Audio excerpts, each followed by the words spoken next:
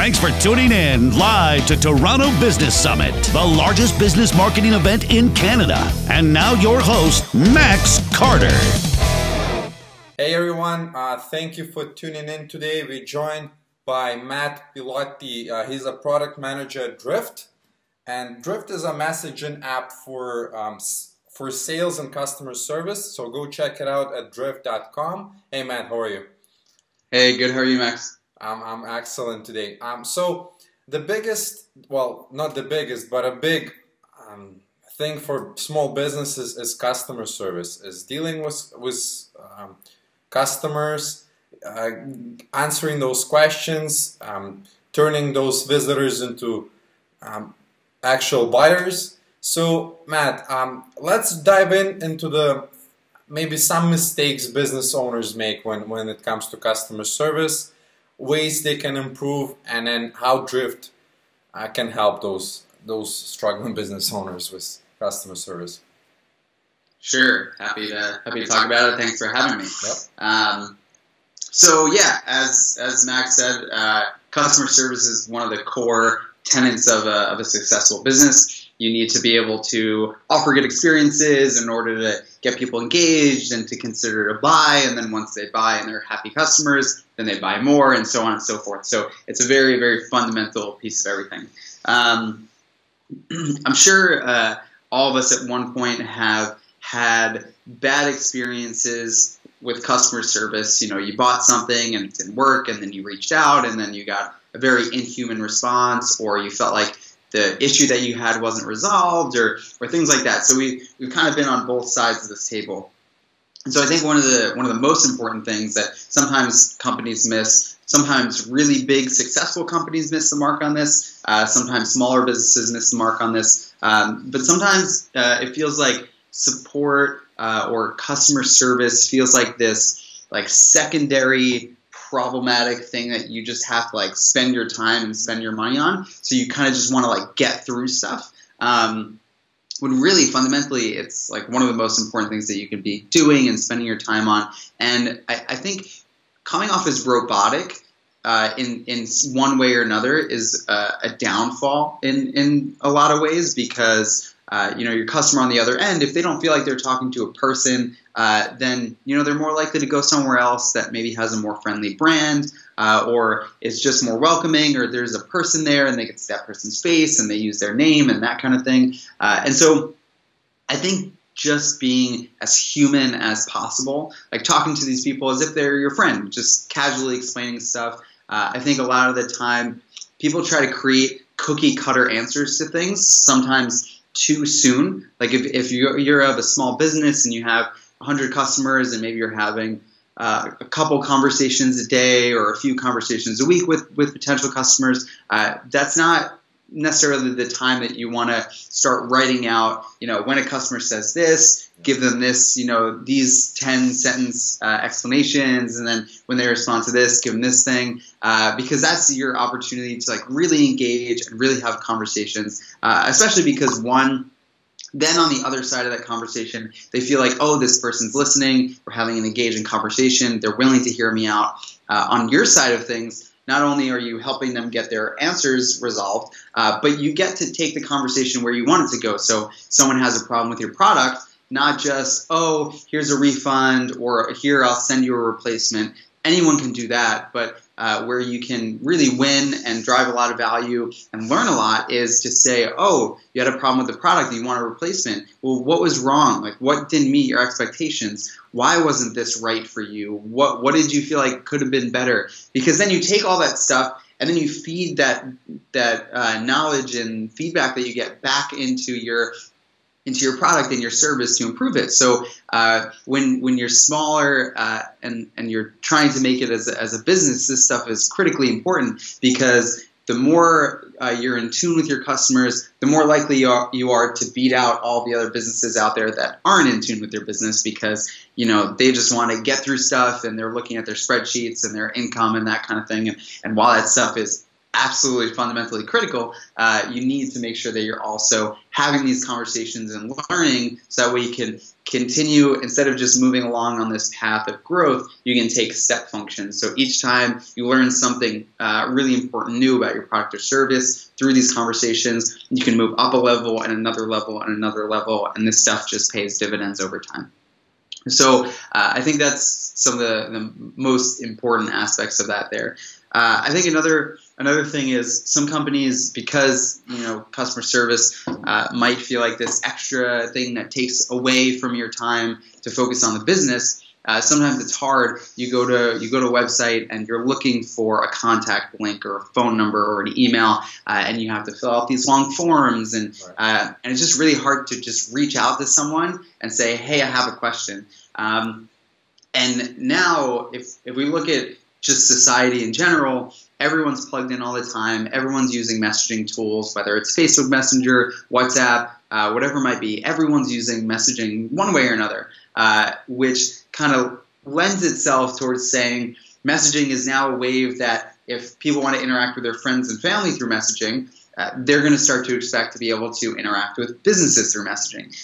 You're not going to email your friend the way you might have in the late 90s, but now you're going to send them a message. So the websites that have someone accessible through something like live chat and messaging are the ones that are going to be able to stay even closer. So if we look at a high-level timeline of the customer interaction cycle, and in the world of email, or say you have a forum on your website, you have a contact us form on your website. Someone has to go to your website and then they reach out. And then a day goes by, and then maybe you get around to the email, and then you respond, and then they're busy, so they don't get back for a day and a half. And then you have 2 or 3 back and forths, and then at this point, we're looking at a week.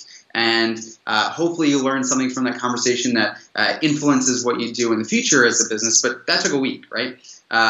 However, if you have something like live chat on your website, you condense all of that conversation and all that learning into 10 minutes. And not only are you condensing it to save yourself the time of having to go back and forth, but you're also getting that person there when they care about the thing the most, right? They care enough to say something like, hi, or I have a question. And 3 days later, they're going to be busy with their children and family, and they're not going to be thinking about your product or service anymore. So to capture them in that moment is critically important. And if you think about a business, say you have 2 businesses. Business A is using these forms and email, and business B is using live chat. If business A is improving 1 point for every conversation, and then each conversation, say, takes a week on average, then in a year they're improving 52 times, 52 points. But if you have a live chat and those conversations take 10 minutes, and maybe you have more of them, or even if you have the same amount of them, you can have that same amount of conversations in like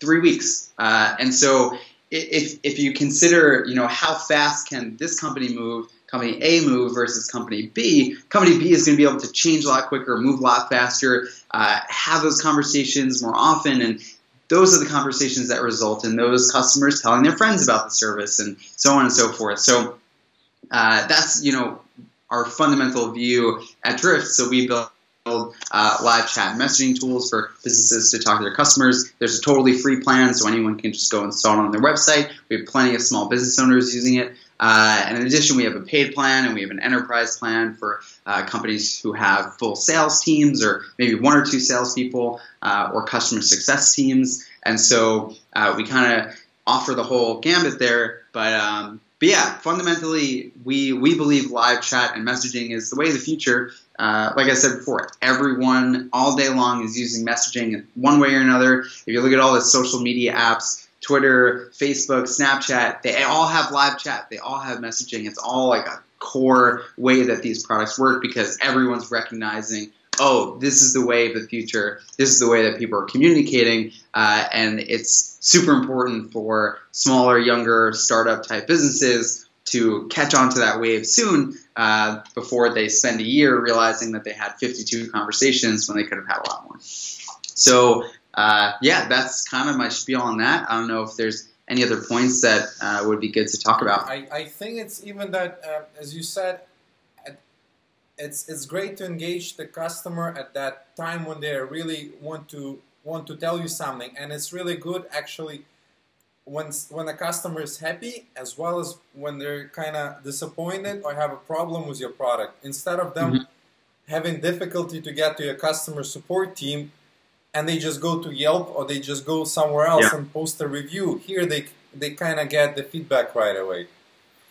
Yeah, that's super important, because then they feel like they have an outlet to talk to you about something, rather than, then they go right to Yelp. If they can't reach you, they go right to Yelp. And some of the happiest customers that I've ever interacted with, so I've done like customer success, sales, customer support stuff, product stuff for years now, and some of the happiest customers that I've ever interacted with started off as the angriest customers. They showed up and they were mad about something. And all it really took was me or someone else on my team to be there, to listen to them, to understand what they're saying and actually hear it, acknowledge it, and act on it, rather than just saying like, oh, this is an angry person, we're not going to make them happy.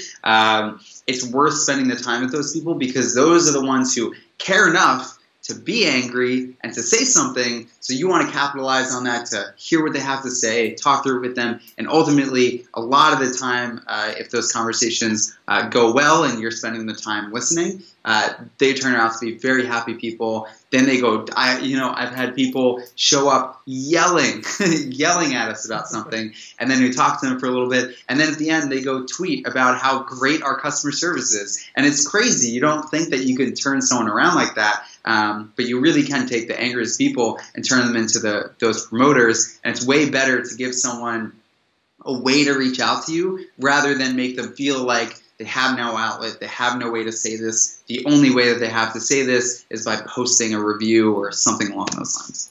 And I know a lot of people are thinking right now, oh, well, I need a dedicated person for this, or I can't be on the phone all the time. My one of the favorite features in Drift is the follow-up kind of message that comes after the original message. They can leave the email for a follow-up, and it's great. Yeah, absolutely. We don't have a single full-time support type person here. Even when I joined, we were 10 people, and we didn't have a single support person. We were all kind of doing it, right? We all want to stay close to the customer, and especially it's beneficial if everyone's answering these conversations, because then they're talking to customers, they're hearing things right from them, and then you don't have this one person running around trying to say, hey, these people are angry about this, or hey, we need to improve this. Everyone just hears that right from the customer, so everyone stays more in tune, everyone's willing to put in the time to make updates and to improve the service, improve the product, and it really isn't that much of a time investment. And we have, I've seen plenty of companies that say, hey, I'm not having enough chats, which is why we offer things like triggered messages. So when someone goes to a certain page on your website, you can have a message automatically pop up to encourage more conversations. And then we have plenty of people who are also saying that I'm getting too many chats, I can't handle this, which is why we built things to say, only offer live chat on this certain page, or only to certain people who meet a specific criteria. So you have ways to control that stuff. And we also have mobile apps, so we have everyone in their company answering live chats that come in, and we have people on public transit in the morning who have their app open and they're talking to customers, and they come in and they're like, hey, I just closed the deal, or hey, this person's super happy, they tweeted about us, and those are the things that really matter, especially in this day where people expect a lot more for less in a lot of ways. We've shifted to this world that every mobile app, or most of the mobile apps on your phone, are free to start with, and all these services and products have free trials, free samples, whatever it might be. So people's expectations have gone up, and their way of talking to people has changed over to messaging. So it's just super important to stay in tune with that. And did you notice any increase in lead generation, or kind of direct sales increase over having a live chat? Yeah, absolutely. So a very high level formula would be, we can have a salesperson send 300 cold emails to people that we think might be good leads. And they're spending all this time sending those emails, going back and forth, so on and so forth, and say 3 of those convert into customers. So we have a 1% conversion rate. Whereas when we switch over to live chat, say we have 30 chats because people write into us when they're interested, when they have questions, and that converts into 5 customers. So, or even if it converts into 3 customers because those people are more qualified, they have better questions, they already know a bunch about the product or the service. So, if you have a 1% conversion on cold email outreach and a 10% type conversion on live chat, those numbers really matter. They really add up. And when we switch over to live chat, we see it all the time.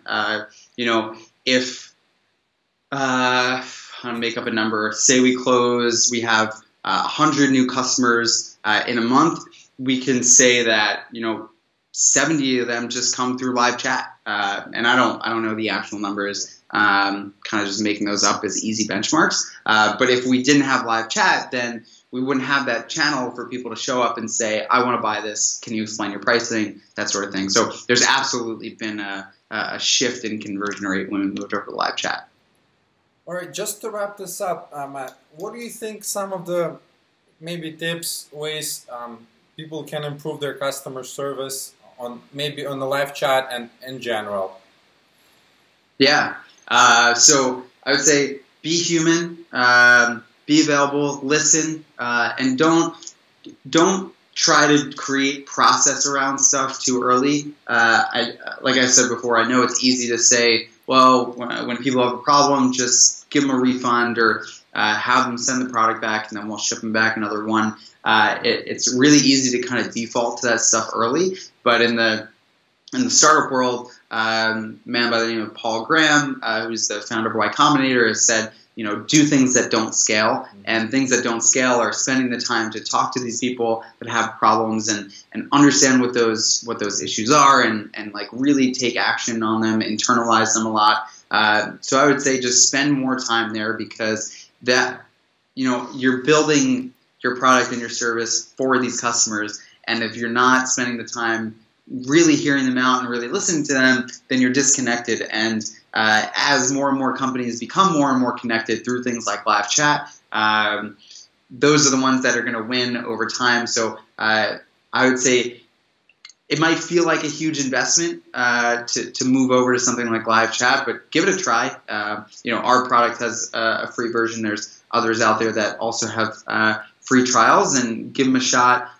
See how it can help your business. We have people who have said before, I don't think I could do live chat. It just feels like too much of a time investment. I don't know how to handle it, that kind of thing. And then we convince them to give it a go, and then they show up 3 days later saying, hey, I just sold $1,000 of business through live chat. And that stuff is really amazing. So I would say give it a shot and just try it out and see what the results are. Yeah, that's excellent.